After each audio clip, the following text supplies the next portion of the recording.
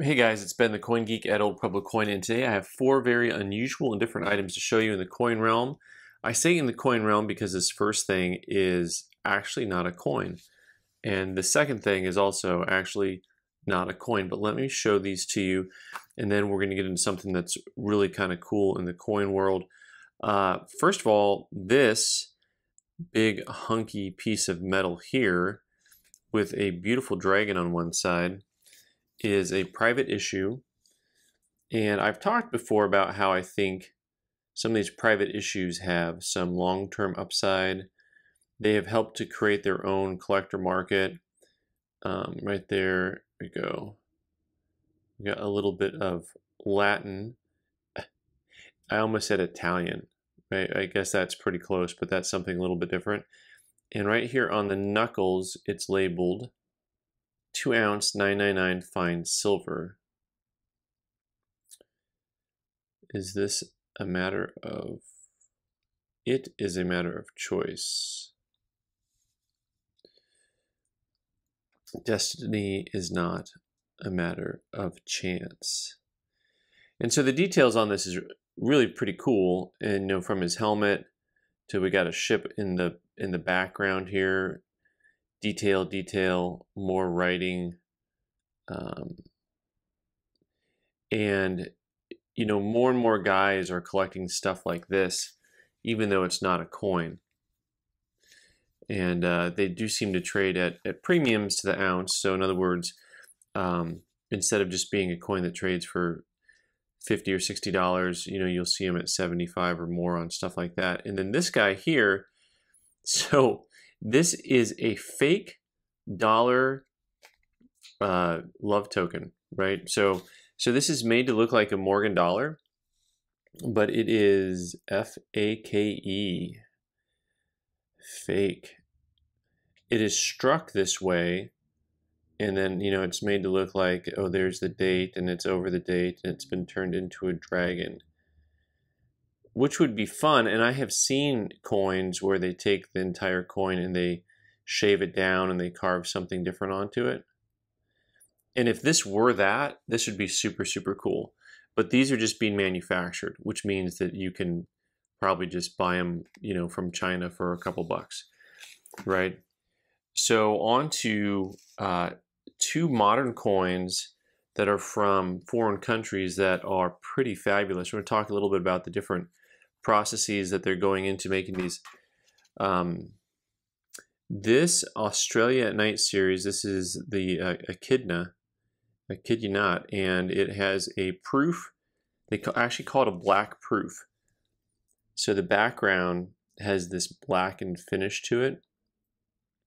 And this little mammal is also known as a spiny anteater. And he looks a little bit like a porcupine. And a little known fact there, Sammy, along with the platypus, one of only 2 mammals that lays eggs. By the way, I did not know that before I was getting this video put together. I had always thought that the platypus was the only mammal that laid eggs. So, all right, really quite a lovely structure that they have here. Now, there were these coins. There was a company that was plating silver eagles with this black finish a few years back, and they were selling at high premiums, even though they're an aftermarket product. And I'm assuming this is kind of the same process that they're using. But as we've talked about before with modern stuff, you've got what they're doing now with 2, 3, 4 tones. You're starting to see really the ability to turn a coin into multi-dimensions just with the use of 3 or 4 tones of silver. And by the way, I learned something else new this week when I was looking up this coin. I've seen tens of thousands of Australian coins with echidnas on them. You guys know what it is? Of course, this is actually from the island country of Niue, by the way, but they're 5-cent piece. Look at this. All this time, because I never noticed really the little duckbill style looking thing on the front, all this time I thought this was like a hedgehog. I'm like, oh, I've seen hedgehogs before. They're cute, right? That's an Echidna. Look at that. All right, last but not least, we have a series known as the dot art series. Now this is going to make a lot of you angry. I'm gonna coin trigger people right now, and that's because this piece has, of course, coloration to it.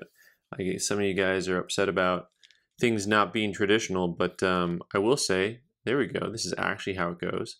The tree of life, because you know the leaves go on top and the roots go on the bottom. And they have this series from Palau that is known as the dot art series here.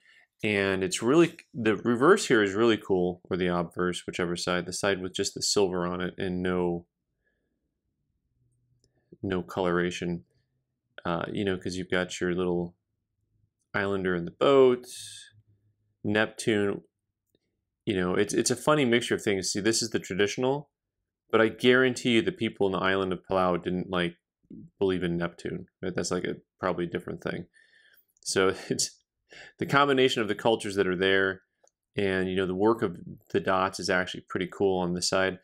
Then on the other side, you know, you have all this real fine dot work, and each one is colored. And the way this one looks like it's made is actually looks like it's one overlay that is probably adhered to the metal. I mean, it just, to me, that's what it looks like they did instead of like hand painting or something like that. It looks like one piece of vinyl that's been adhered. Now, I don't know the production process of this exactly. I just know enough about the creation of signs in vinyl to be dangerous, because it doesn't look like it's been hand painted. Now, this is a 3-ounce piece.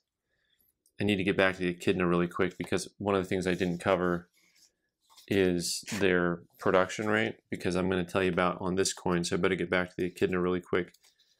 That coin, 1 ounce of silver, black proof, only 1,000. And actually they have the serial number for the cert, but not on the coin. Only 1,000, but the coin trades for I think about $100 or so.